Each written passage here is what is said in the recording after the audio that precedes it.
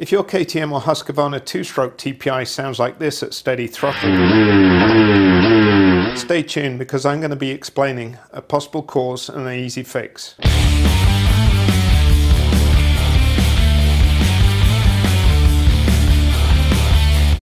This is my 2019 KTM 250 TPI. It's done just over 50 hours now and I've had zero issues with it. But I do know some people have had some problems, and I know of a couple of people that had one problem in particular which has quite an easy fix, but the cause might be a little obscure. So I thought I'd share with you the cause and the fix in this video. So if your bike is running okay, this is what it should sound like at steady throttle.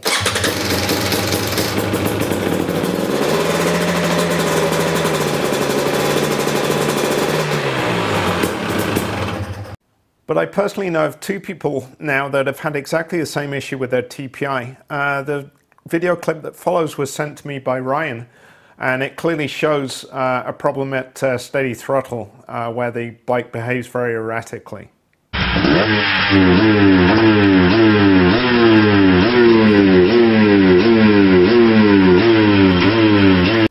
To cut a long story short, the cause of the issue in both cases turned out to be the crankcase pressure sensor tube fitting was blocked. So I'm zoomed in here on the engine, and this is the upper rear part of the crankcase. You can see the reed block here.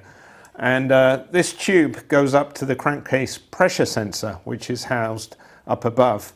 And if you take this tube off, there's a fitting, metal fitting, which in both cases was blocked. So Andy sent me this photo which shows the fitting of his bike, and you can see here that it was completely blocked with this oily residue debris which he pushed out with a drill.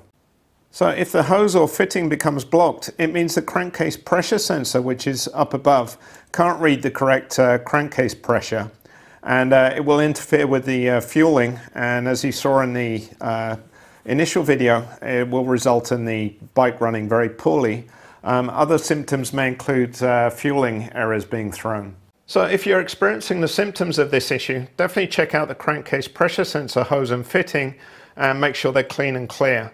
And to proactively avoid the issue, I'd recommend every time you do a top-end overhaul to take the crankcase pressure sensor hose and fitting off, inspect it and clean it out, and that way you can minimize any issues you're going to have while riding.